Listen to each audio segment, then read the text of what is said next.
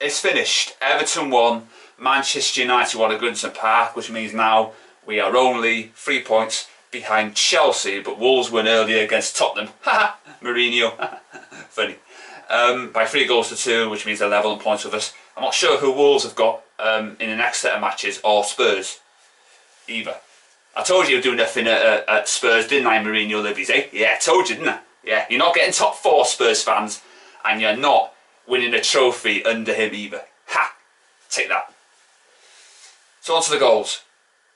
The first one, it's a mistake by David De Gea.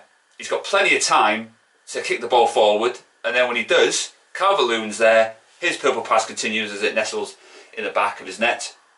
Then another goalkeeping error.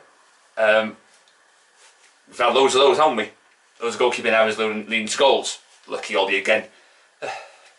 Bruno has a shot and Pickford just goes through his body. You know, it wasn't a great shot. You know, we should have saved it. It was so simple.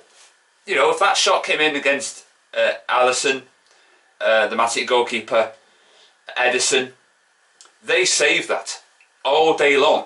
You know, and it's not how you start, it's how you finish. You know, remember when Lukaku scored all those goals in his first season? You know, started well. Mkhitaryan, all those goals he got in his first season, started well. And then they tailed off, and then they fell off a cliff. You know, apparently Lukaku, right, is better than Harry Kane. The only similarities between the two is they both scored against farmers in the World Cup, and that's where it ends. You know? And VAR at the end, that should have stood. I have no idea why every single week in the Premier League these mistakes are happening with the referees and VAR. VAR is supposed to be there to assist the referee. Yeah? And the Premier League referees are so inept that they don't know how to do it. And that goal that was chalked off, you will see that in the next couple of weeks or next few months. That happens and the goal will stand. And it should have stood. Maguire lucky to stay on the pitch against Chelsea, and lucky that VAR ruled that out. 2 decisions have gone for him. Disgusting, absolutely disgusting. But we're not going to get top 4 anyway. We've got Man City and then Spurs as well in the next game in the league. So I thought McTominay played well today. I thought we defended very well in the second half. Maguire and Lindelof heading balls out like nobody's business. But for me, they were just poor crosses, really. Nothing diagonal, nothing that, you know, it was meat and drink. You know, if it was a significant cross into the box, if it had a lot of pace and power and penetration on it, they don't deal with that. McTominay, brilliant. Matic, his usual self. Lindelof was very good. I don't think he's a very good player. I don't rate him. But Maguire has cost us more games than he has goals. Has Lindelof missed a sitter to stop us winning games? No, he hasn't. He's never been there, but Torres are having a go at him. You're running out of scapegoats. First it was Fellaini, wasn't it? Then it was Ashley Young. You know, you're running out of them, aren't you? At a rapid rate. So you need to pick on somebody, don't you? You don't say anything about Maguire and his missed sitters, do you? And we all know a reason for that.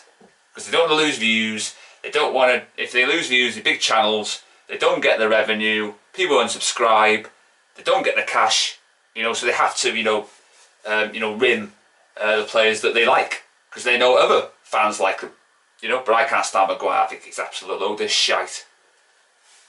He might be your captain, but he's no captain of mine, I can assure you. Yeah.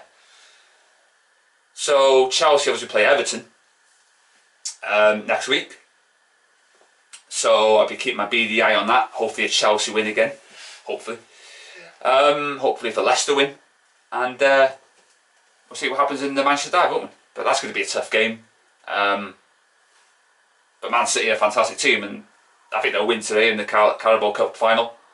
I think they win it last, 5 out of 7 years. You know, I think they're on could be on a hat-trick now of Carabao Cup wins if they win it today. So yeah, so we've got Derby next in the FA Cup. You just know that Gomez is going to star that and he's going to score. You just know, don't you? Just to annoy me even further. You know, I was hoping and praying he wouldn't score against Club Brugge. And I was going, thank God he didn't score. If he scores, you know what top Reds are going to say. Oh, it's going to knock you sick, and not me sick anyway. So, hopefully he doesn't. And apparently, Gomez is on the verge of signing a new contract. Scandalous. I am sick of it. awarding failure. What has he done in the first team to warrant a new contract? He's getting too much, too young. He has shown nothing in his performance in the first team for Manchester United to say, yeah, contract for life. He shouldn't be at Manchester United. He only scored in pre-season because Juan Mata, gave the ball to him. And that's about it. He's not a good player. Chon is not a good player. They're just not. Garner, he's not a good player at all. McTominay is better than no feeling put together. You ask Lou Macari, he will say the same. Why are players who've done nothing in the first team, but only in the reserve team, getting a new contract without plying their trade? He knows all about young players getting too much too young. And that's what's happening here. He's declined a contract, but looks like the club are giving in. But I'll, do a video on that. I think it's going to happen, unfortunately. But I'll save my anger and, bottle it up until that is official. So thanks for watching. I'll be back after the Derby game where Wayne Rooney will play against his former club.